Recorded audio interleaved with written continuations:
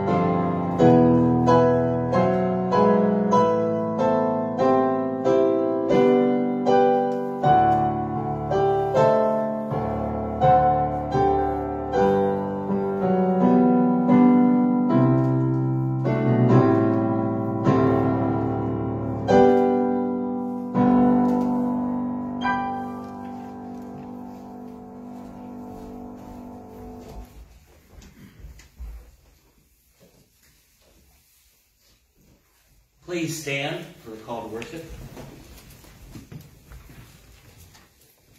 Peter called to the people, inviting them to unity and solidarity in Christ, to break bread together, and to worship together.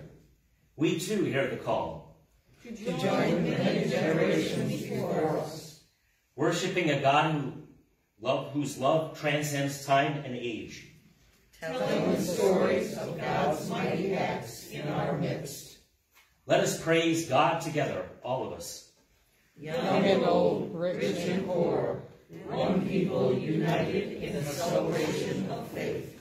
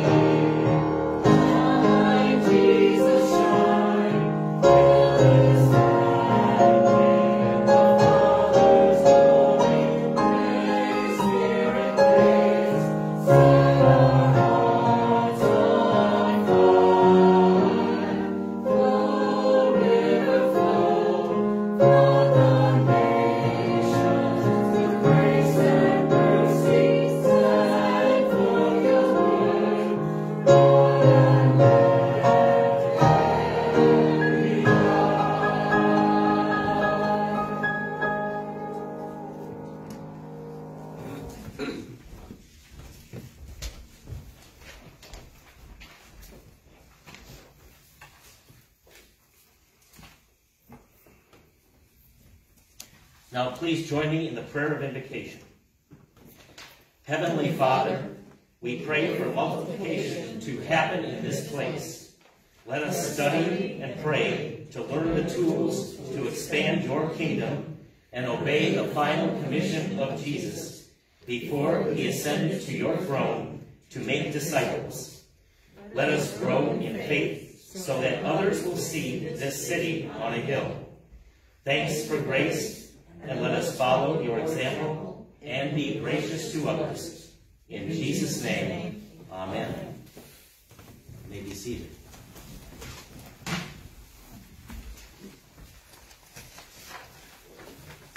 It's time time now to open our hearts and minds to the word of the Lord this morning, with scripture readings from the book of Acts, from Acts 2. And they devoted themselves to the apostles' teaching and the fellowship, to the breaking of bread and the prayers. And awe came upon every soul, and many wonders and signs were being done through the apostles. And all who believed were together and had all things in common. And they were selling their possessions and belongings and distributing the proceeds to all, as any had need. And day by day, attending the temple together and breaking bread in their homes, they received their food with glad and generous hearts, praising God and having favor with all the people. And the Lord added to their number, day by day, those who are being saved. And from Acts 4.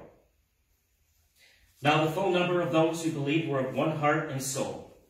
And no one said that any of the things that belonged to him was his own, but they had everything in common.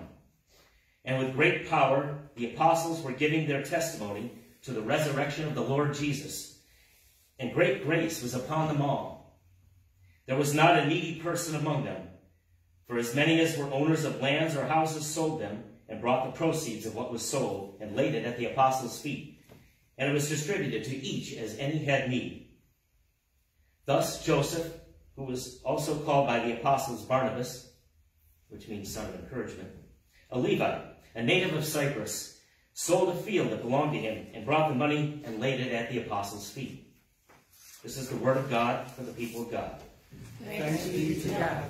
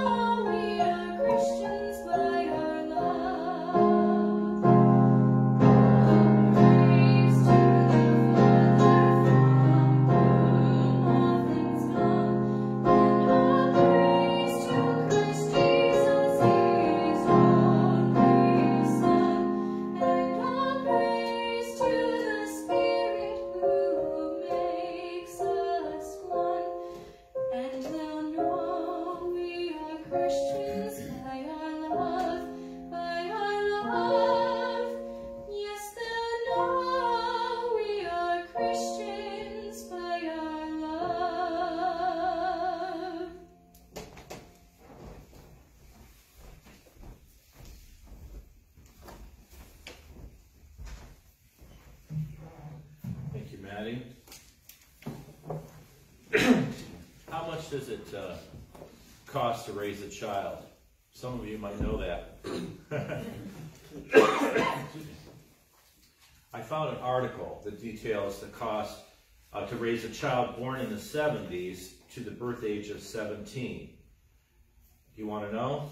The Department of Agriculture estimates it costs about $280,000 or about $15,000 a year, and that doesn't include any college funding. And it costs about $3,000 a year, even including taking in consideration the cost of food in the 70s, 80s, and 70s and 80s, about $3,000 a year to feed a teenager. I was talking with Ann before. Ann had 3. I said that comes to about $900,000 you would have right now, and poor Jay. And twins. And twins, yeah, and twins. There, it's not a BOGO with twins, is it? In fact, she was telling me when they were born, not only did the doctor charge for a separate delivery, which she said which was okay, but also she got charged for 2 delivery rooms, 2 delivery room charges. They should have a cap on it, like if one is born less than 3 minutes after the other one, you get a deal. But if you talk to most parents, they say they wouldn't change anything for the world. And you see so many parents that sacrifice for their children because it's normal. It's not normal to be selfish when you have children. Raising children requires a great deal of self-sacrifice. It's costly financially, emotionally, spiritually, and relationally. Raising children requires a deep level of self-sacrifice. But if you talk to most parents, they'll tell you it's worth it, and it's expected. The sacrifice that you make is simply a part of the parenting equation. You didn't decide to have kids and figure out that it would cost almost $300,000 to raise by the 17. You had kids and you loved them and you did what was you expected. It was just part of your equation. And if you're going to grow your family, you must be part of the mix. Selfish and stinginess do not work well with parenting. I had a mother not too long ago who took piano lessons along with her daughter. This cute little girl that was quite good. And usually, if that situation has happened, and it's happened to me many times, a lot of times if the mother was busy cooking dinner or doing something or working or doing something, she would say, "Can you just give a little bit more time to so-and-so, and I'll come in for the last 15 minutes. Well, this mother was different. She would come, and the child would have about 10 more minutes left, and she would come in, and she would say, "You know what, she's not doing very well. I mean, give me her time." There was this really feeling of competition between this little girl and her mother. It wasn't normal. It's not normal. But cost of parenting church. It's very costly. We're in the middle of an 8-week series on the subject of multiplication in the church. And as I read our text for today's message, I couldn't help but see the connection between parenting and the multiplication of the gospel. In the same way that launching children is expensive and costful, it is the same with gospel multiplication. There is a different equation and another value set at work, and this is what we're going to explore today. So before we jump in, let's go for a brief review. We're trying to answer 3 questions through this series. Number 1, what were the ingredients for the missional movement of the early church? How did the original church grow from 12 to 3,000 and then 5,000 and now across the globe? Christianity is the largest religion in the world.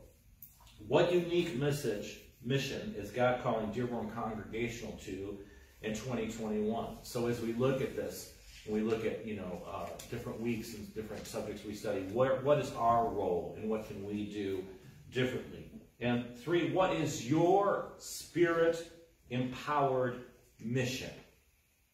What has God given you that you can do to further multiplication and the kingdom? In the first week, we looked at our vision of multiplication. In terms of Jerusalem, here, Judea and Samaria, people that are different from us, and the ends of the earth. And for 2 weeks, we talked about prayer and how it is the fuel for gospel work. And last week, we learned how the gospel advances as God works through words, through each one of us, to win the world. And last week, we prayed the prayer. Open the door, open my mouth, open their heart.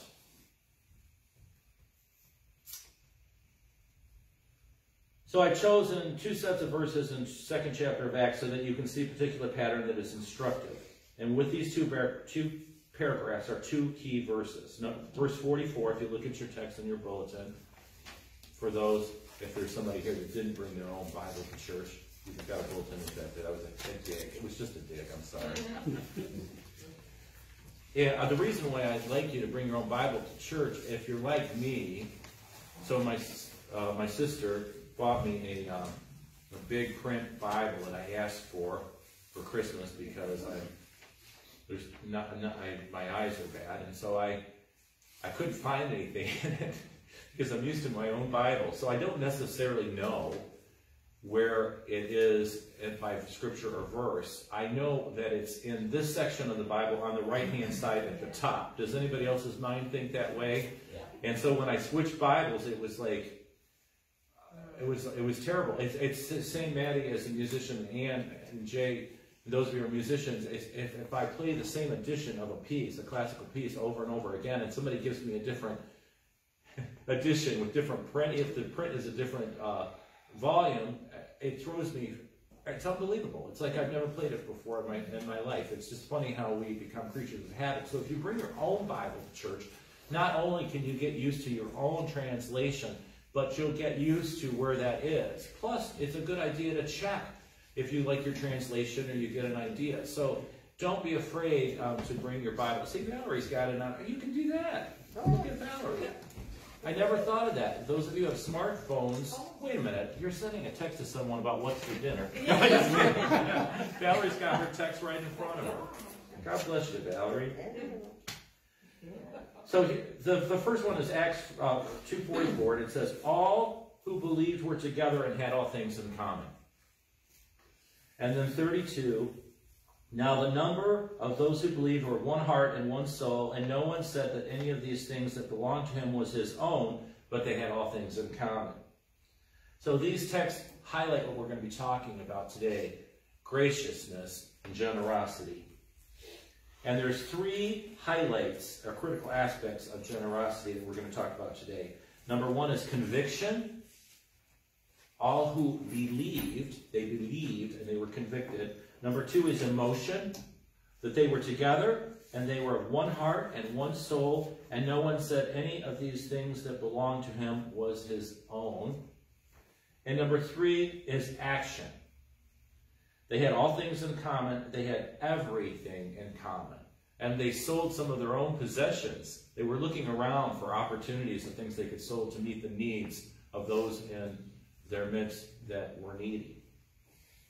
Each of these are vitally important for a culture of generosity to be created. Without them, generosity doesn't work. But multiplication doesn't work either.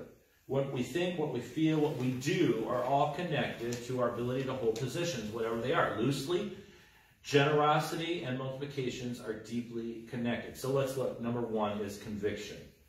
That's the first aspect of generosity. Generosity is a product of what a person or community believes. It's what you believe. We'll get to other areas of generosity that are more familiar, such as a cheerful heart or actually doing something. But it is important that we start here because generosity, or lack thereof, shows what you believe. People are stingy or greedy or generous based on what they believe. I did some research on hoarders this week. One article said that hoarders assign too much value to their possessions, making it difficult or impossible to or decide to get rid of them. One of the characteristics of hoarding is that people feel this sense of discomfort if they feel like they may be giving something away that they could use in the future. Patients often become greatly distressed or even angry if they approach to give up future apparently useless or excess possessions. At the root of hoarding is a foundational belief system.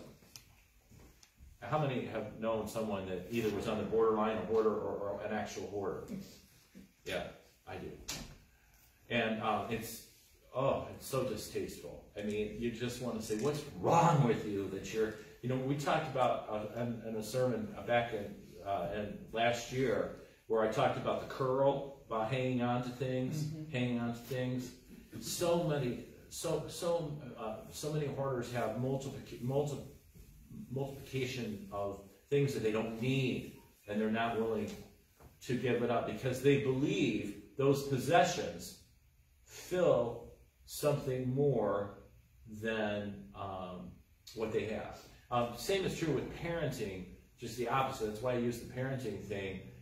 Because you love your children so much, you're able to sacrifice for them because your love for your children is greater than your love for possessions. So you might go without a new car to take care of your kid or to send them to college, or you may take out a loan for something they need because your love for them is greater than for your love for possessions. What the early church believed was the resurrection, and their love for what Jesus had done for them, for the grace that they had received, was greater than the love for their possessions. And their love for each brother and sister in their midst, as they had in all things in common, was greater than their love for the things they wanted. In fact, they had such great care and act such great extravagance grace that they actually looked at their possessions as opportunities of things that they could sow to take care of one another. When was the last time you sold something to take care of somebody? Somebody may have. I haven't. I've given stuff away, but I've never thought, gee, I have an extra whatever I have, I'm going to sell it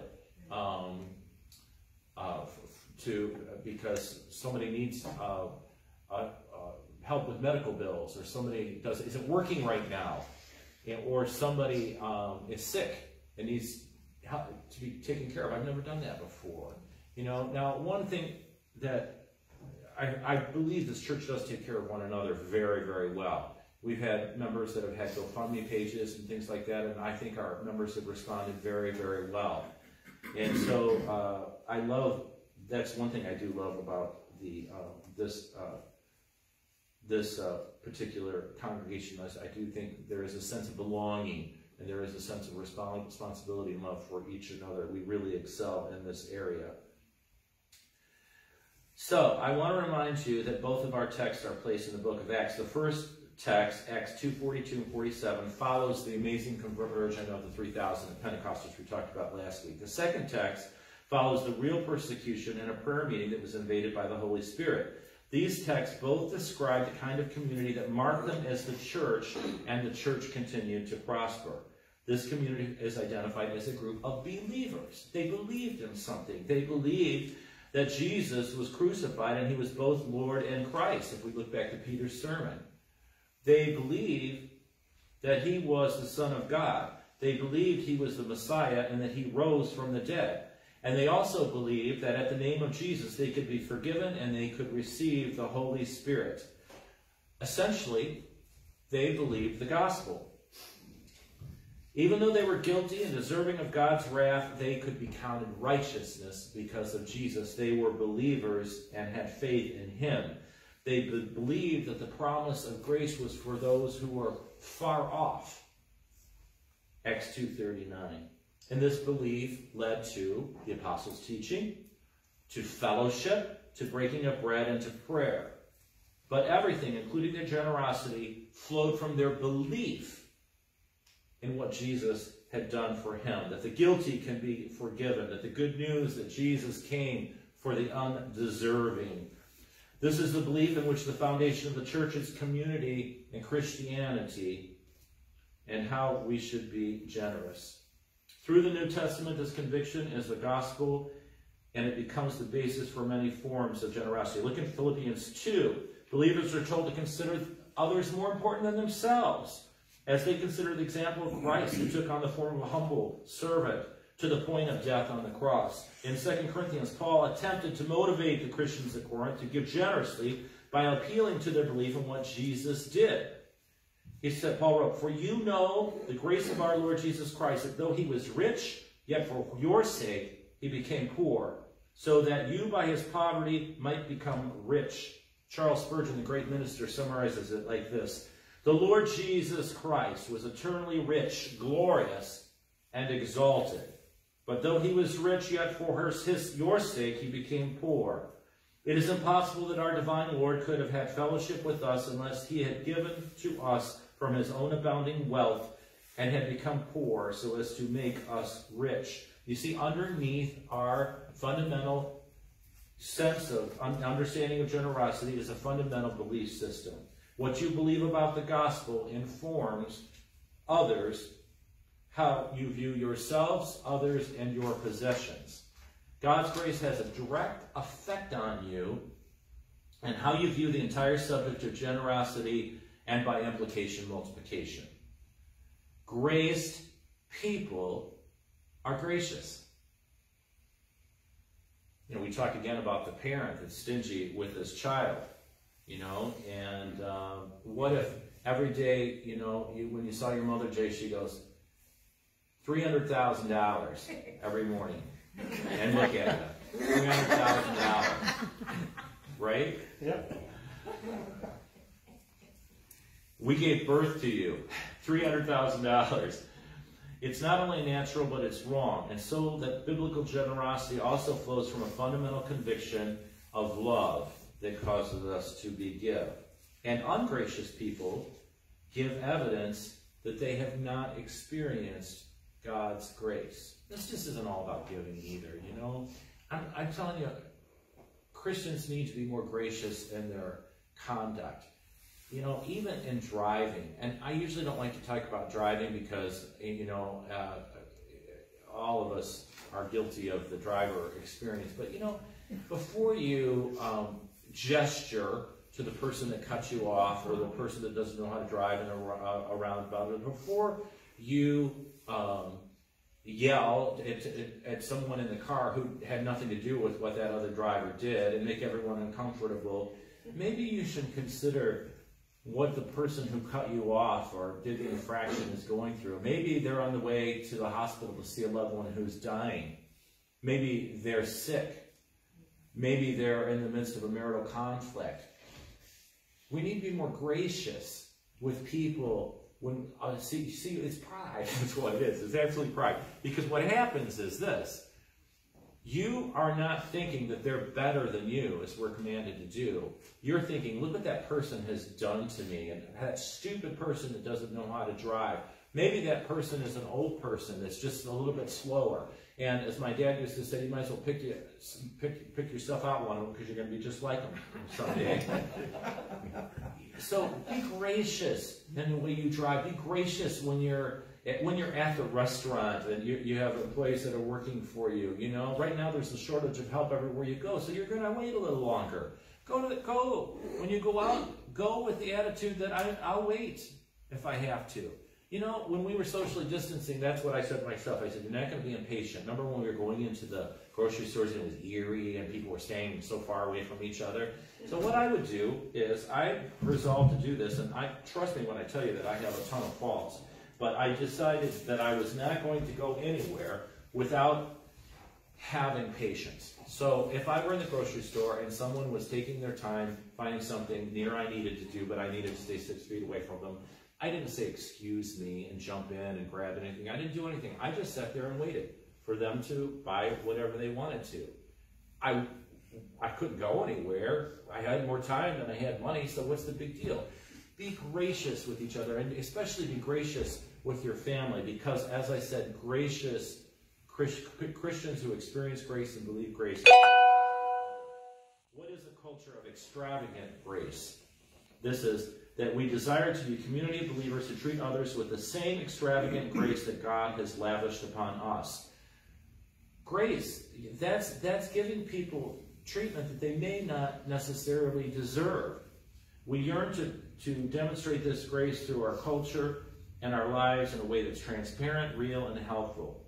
We are blessed to be a blessing to each other, the city of Dearborn, and the world. And that's why we give a Christmas and Thanksgiving. That's why we give baskets. But we need to do more to expand on grace. Grace is treating people in a wonderful way that may not deserve that treatment.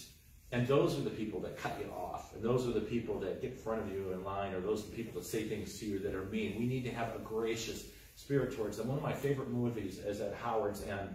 Probably, Val, you're the only one that's heard of that movie. Have you heard of it? Howard's End? Oh, yeah. Yeah. Well, there's this scene in that movie that I just love.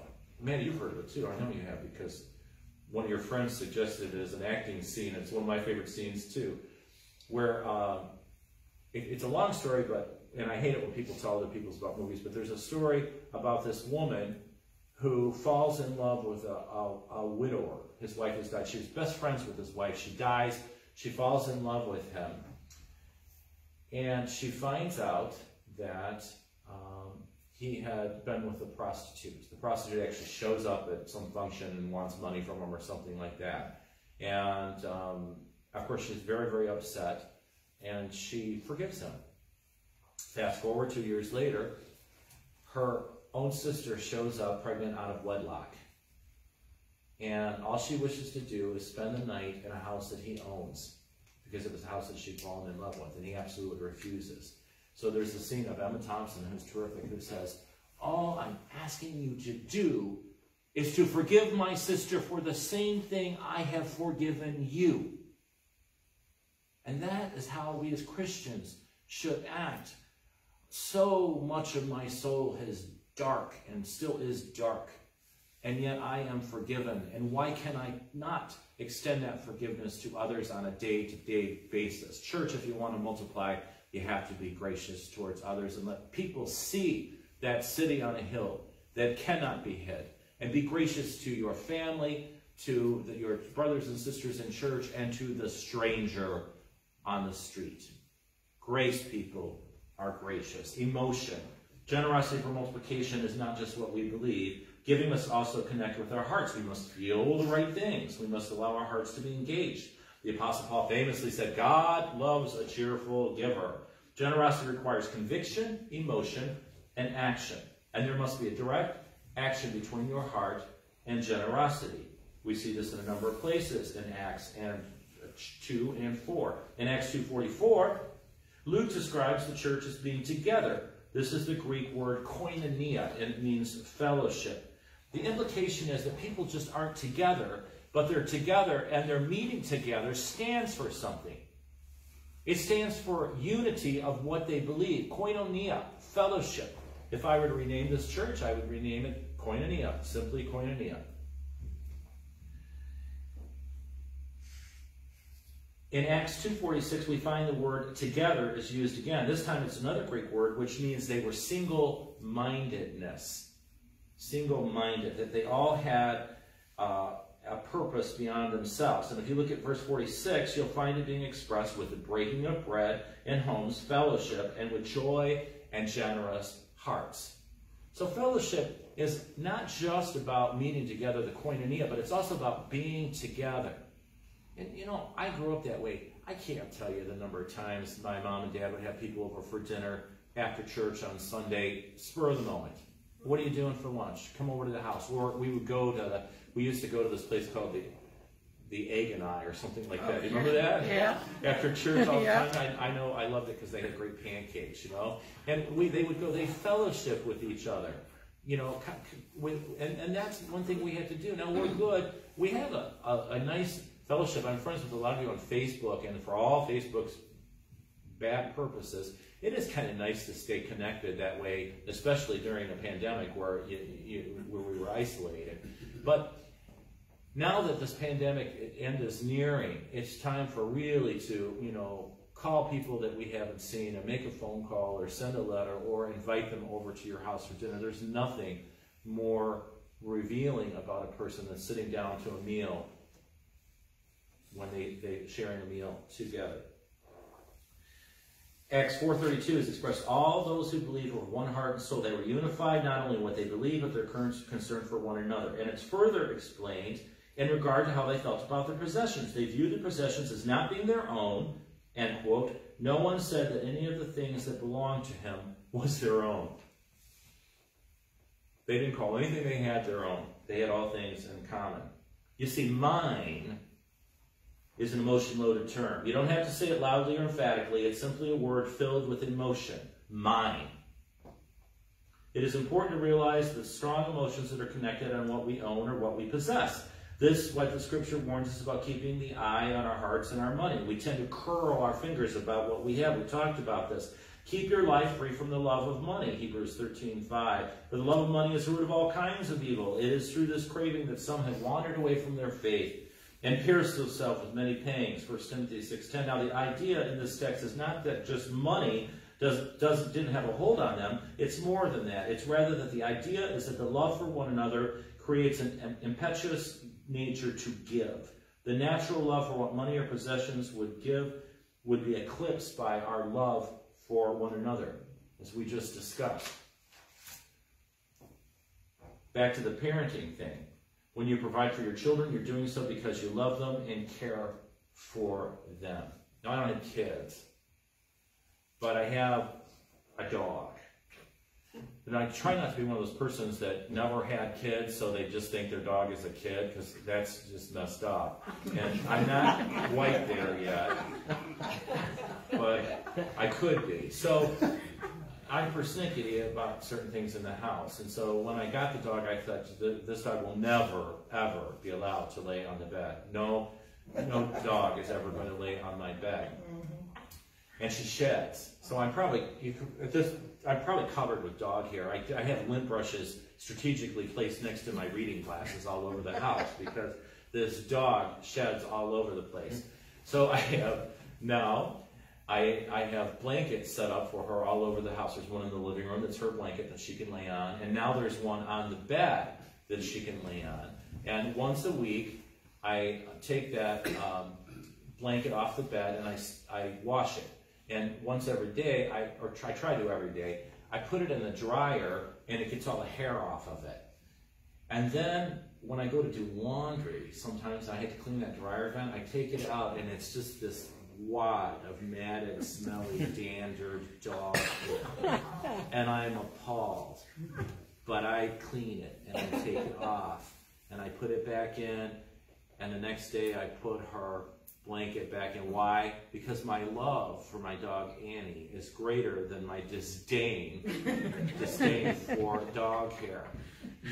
Ask anybody who's had children what the inside of their car looked like when they had kids. Oh, yeah. French fries all over the place, right? You're not going to keep a clean car or a white sofa when you got kids, right? But your love for your children is an impetuous sign that you're more generous because you love them and less thought for your possessions.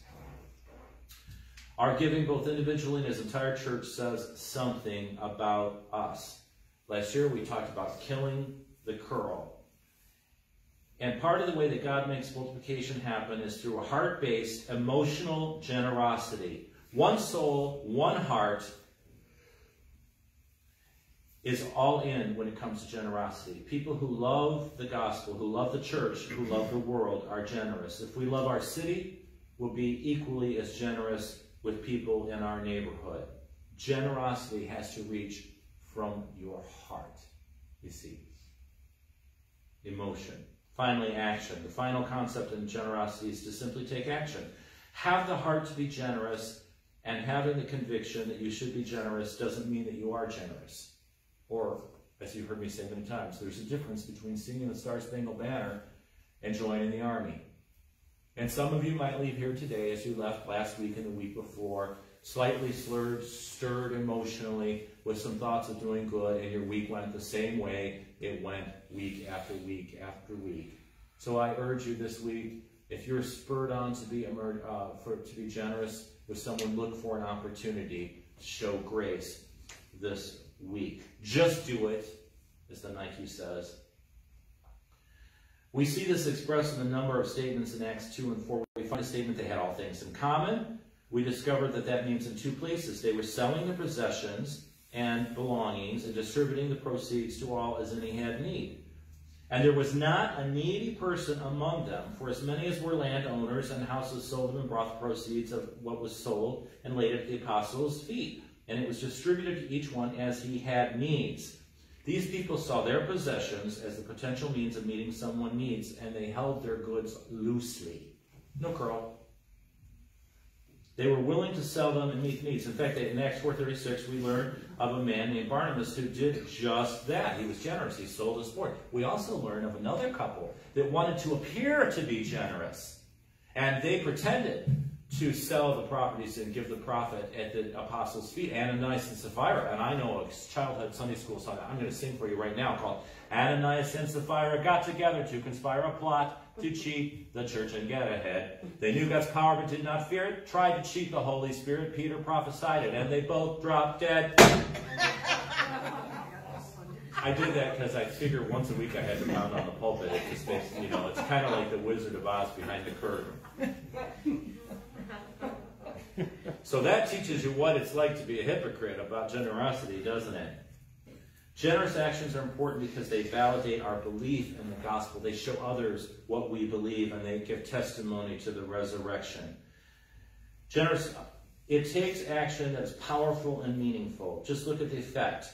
And this is important, probably the most important. This is verse 33 of our text.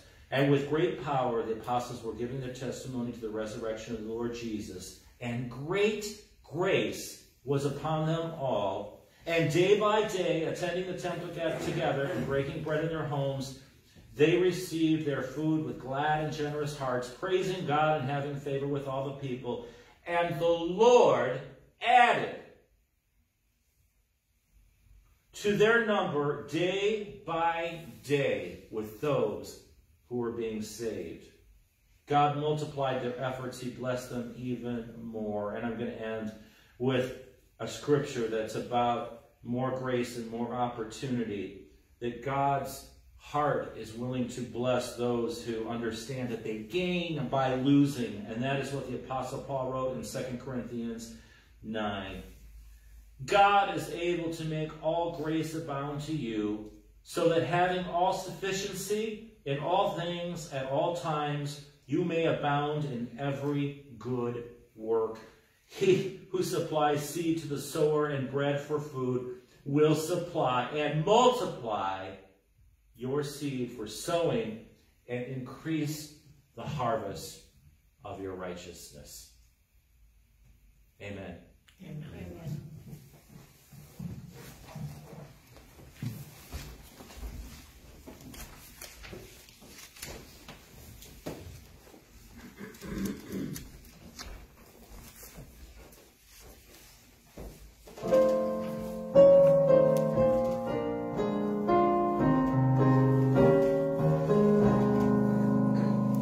Oh, Zion is my mission, my hope.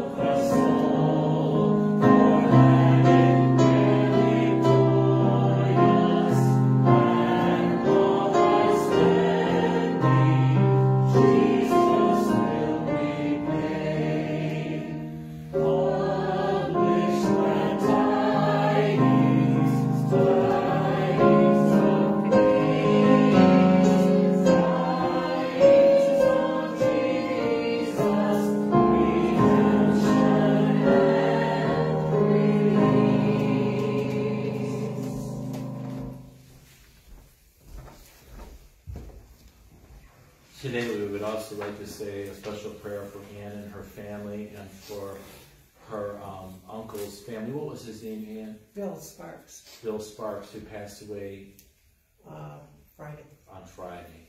So we'd like to keep the family of Bill Sparks in our prayer today. Let us go to the Lord in prayer.